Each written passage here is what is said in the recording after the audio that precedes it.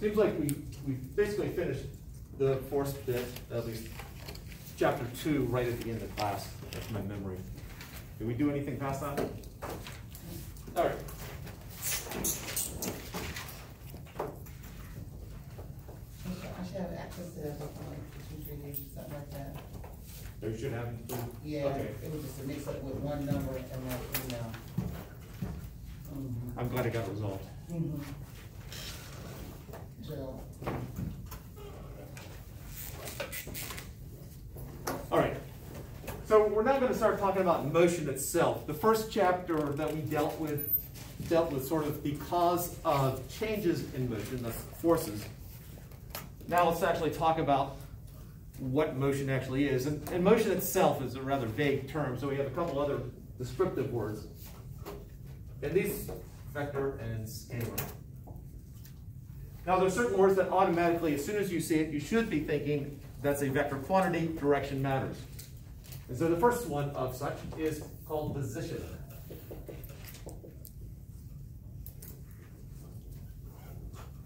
Now there are various symbols that I use for position. I usually use X. But sometimes Y, sometimes Z, sometimes R, sometimes S. Those are the 5 main ones that I use, but X tends to be my go-to.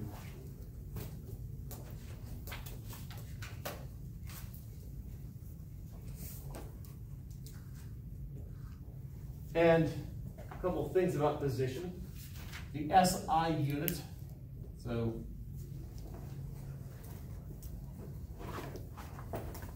the SI unit, the International Standard Unit for position is meters.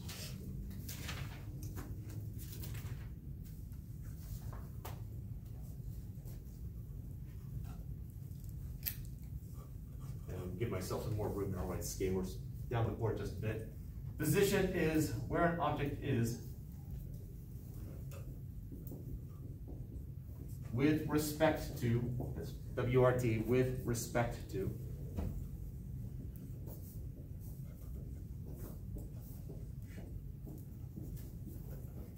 the origin.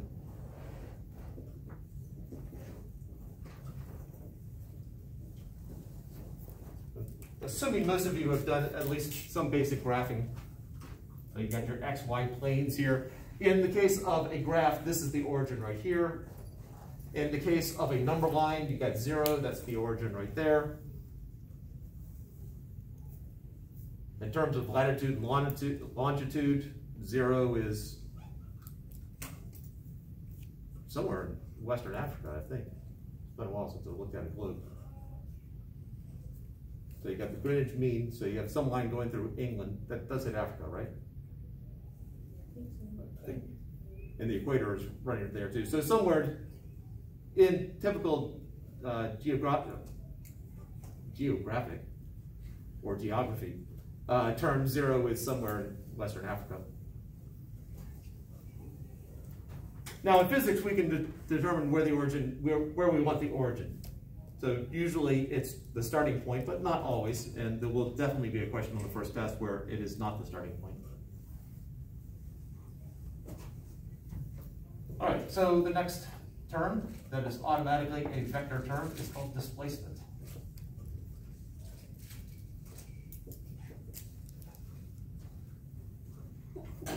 Bless you. And the symbol is just a capital delta in front of whatever letter you're using for position.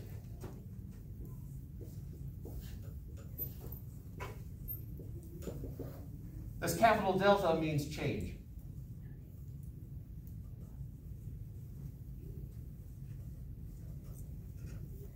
So if I had a capital delta followed by t, that's the change in time. Oh, so that's not a B? This right here, that's a capital, it's a triangle. Oh, I'm over here writing a D. It's a capital delta, it's a Greek letter. When I was doing IT consulting, the office where I worked, you were broken into 1 of 3 groups. You were either tech, process, or what's called change management. It's as you have an organization go from one type software to another. They get into the training and the psychological aspects of it. And the change management group called themselves Delta Force, because Delta means change. So we basically have two definitions of displacement. It's either change in position, thus the delta in front of whatever you're using for position. Change in position. Or it is where an object is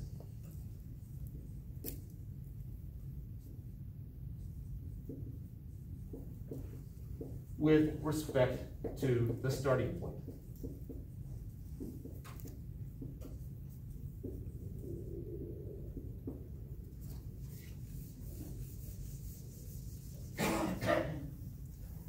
There is a scalar analog of it. Squeeze that over here.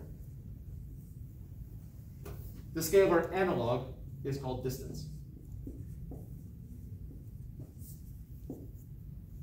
And the symbol for distance, it depends on the textbook, but I would tend to use the symbol for distance as just like delta x, delta y, whatever I'm using for position, except I don't draw the vector symbol over it. I think Hewitt just uses the lowercase d, or he writes out the word distance.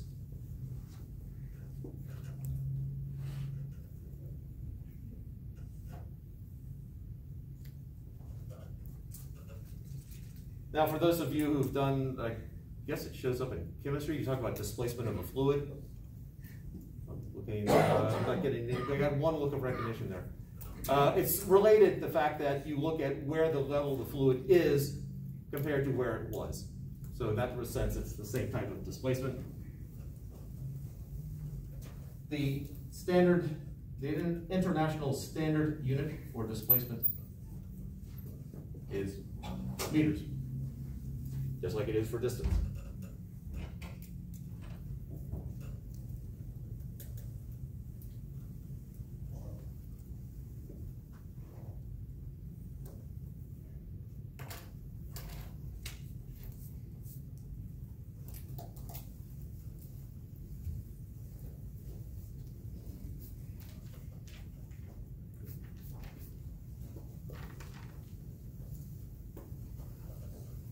All right, so let's talk about the difference between these two things.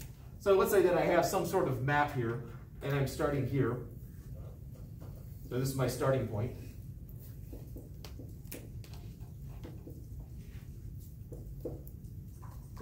And this is some arbitrary spot that I've chosen to be 0. So my initial position is a vector that goes from wherever 0 is to wherever I'm starting. Now, the shorthand for writing initial position is I'm going to use one of those letters up there for position. And then I'm just going to put a little subscript I down here to indicate initial position. This is for the scalar? No, this is because I needed room. Oh. Yeah, no, this, I'm talking about the position right here. I'm doing the vector stuff.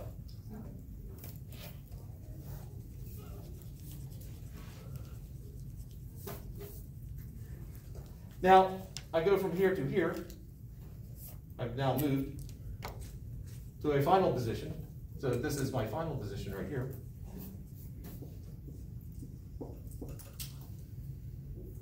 The F meaning final. And my displacement is the difference between those two, or where I am relative to where I started. This is my displacement.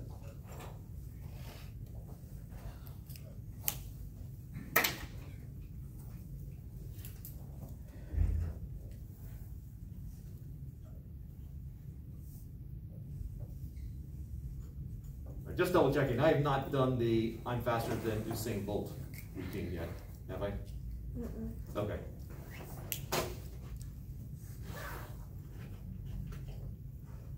All right, so let's say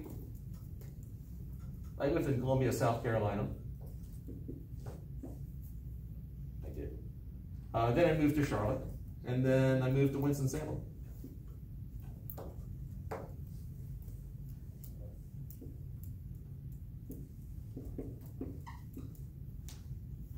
And that's about 100 miles north-ish, and that's about 100 miles. Good enough for what we're doing. And let's assume it is just straight north. So if I consider Columbia, South Carolina as my starting point, then my displacement here is 200 miles north.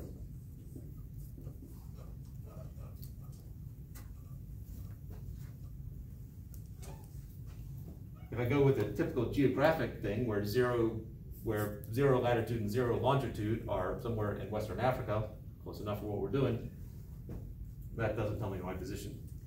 This 200 miles north doesn't say anything. This 200 miles north just says 200 miles north of where I started.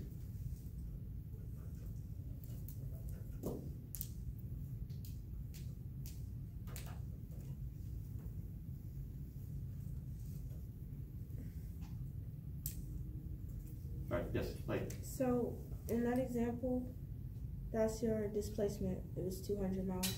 What's the distance? Is it the same? Distance depends upon how I got there. So let's say I started in Columbia here, and I'm going to end up 200 miles north of where I started, but I decided to take the scenic route.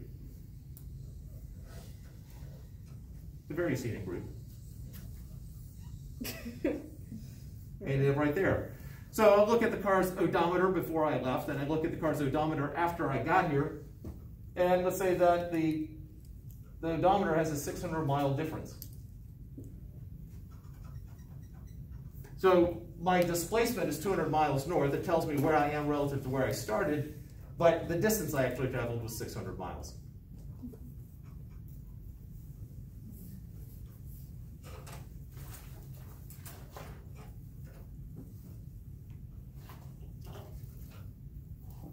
If I die in the same room where I was born, my displacement for my lifetime would be 0. indeed.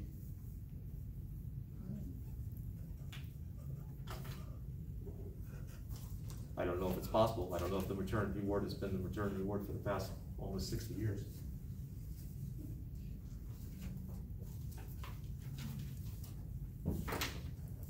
Well, once they know I've taught you, we'll make an exception. All right, questions up to here?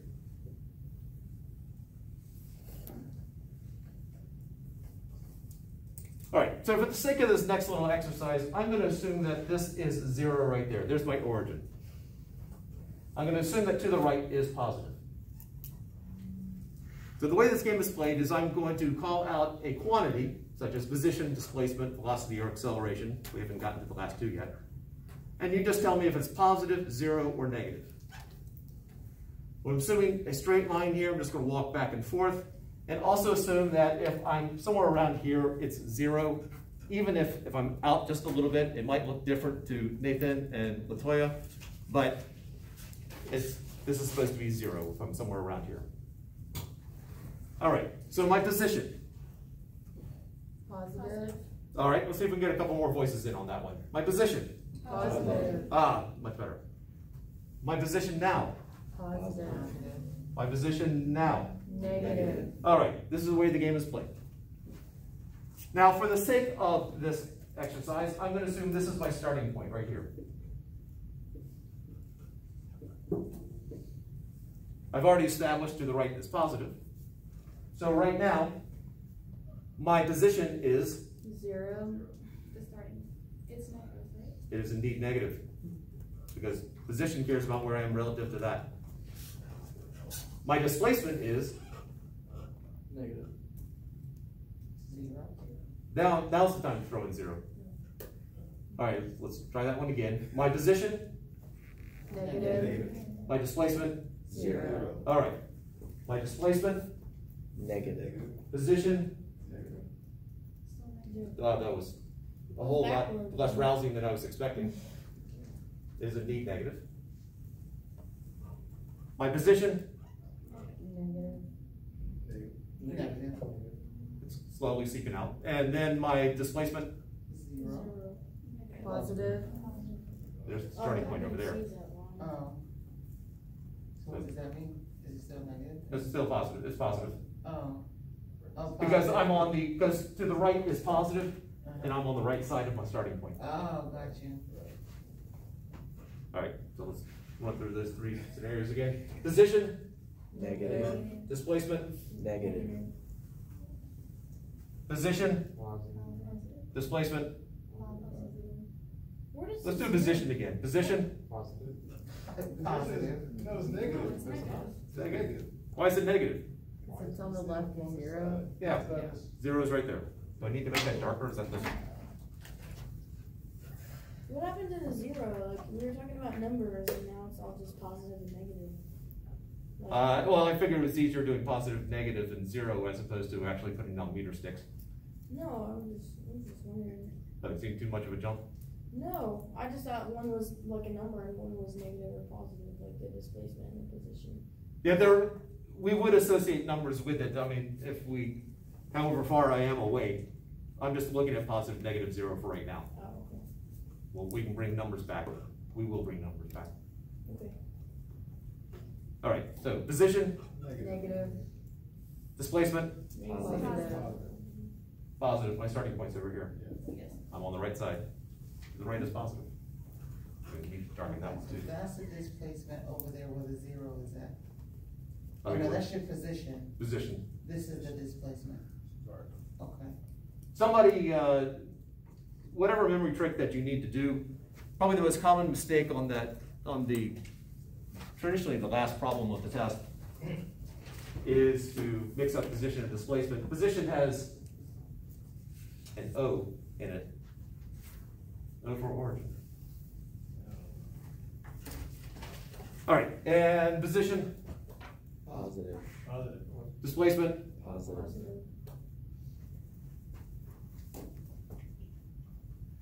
questions at the moment?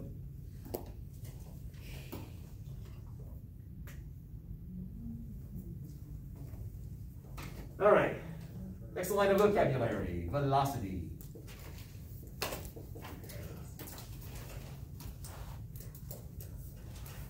The symbol for velocity is a V with a vector symbol. And conveniently, velocity and vector both start with the same letter. The scalar analog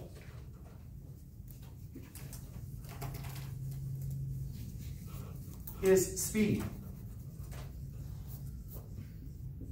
And the symbol for speed is basically that, except without the vector symbol. It's V without a vector symbol. And conveniently, speed and scalar both start with an S. So, is velocity the last vector of the list? Say it again. Is velocity the last vector of the list, and now we're switching to scalar? No, well, there's going to be one more line. Oh.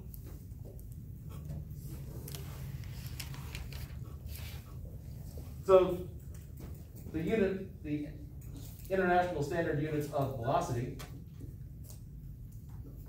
is the meter per second.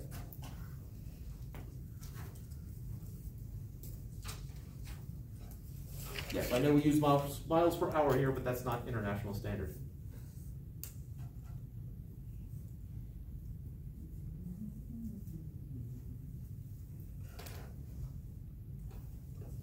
Is that an S off at the bottom?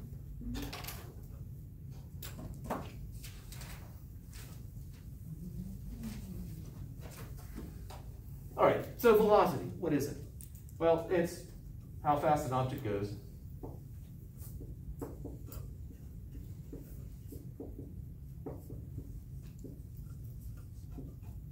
And in what direction?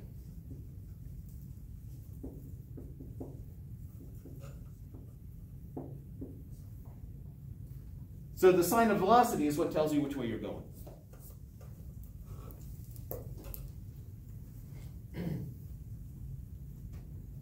Alternatively,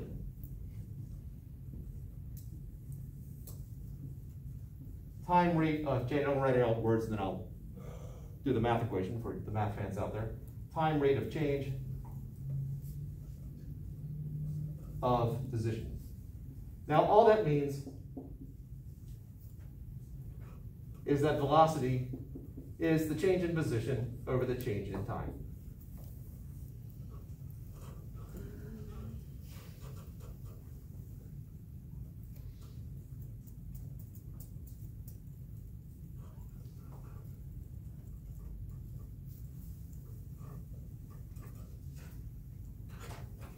Speed is just distance divided by time.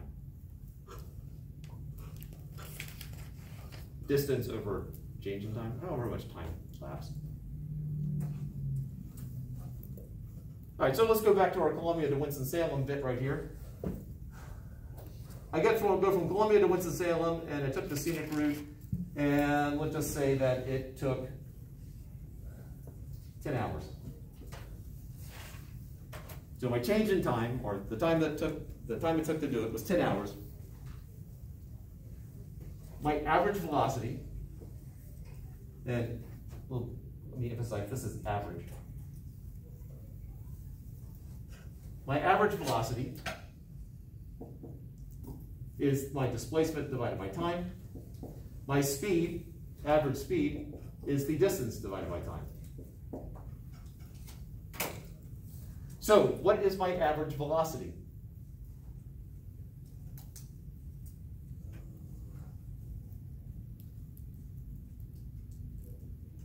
Sorry,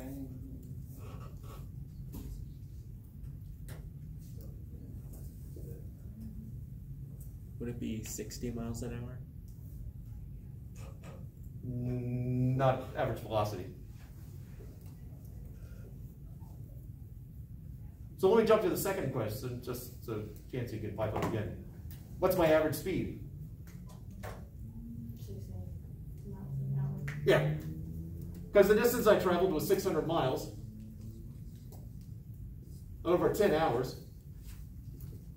which is 60 miles per hour. It does not seem safe considering the number of back roads. My average velocity, 20 keep going. miles per hour, or it's a different thing, isn't it? 20 miles per second. Or that unit, the M over S. No, we're not dealing in international standards right now. I was picking numbers that were vaguely realistic. So Becca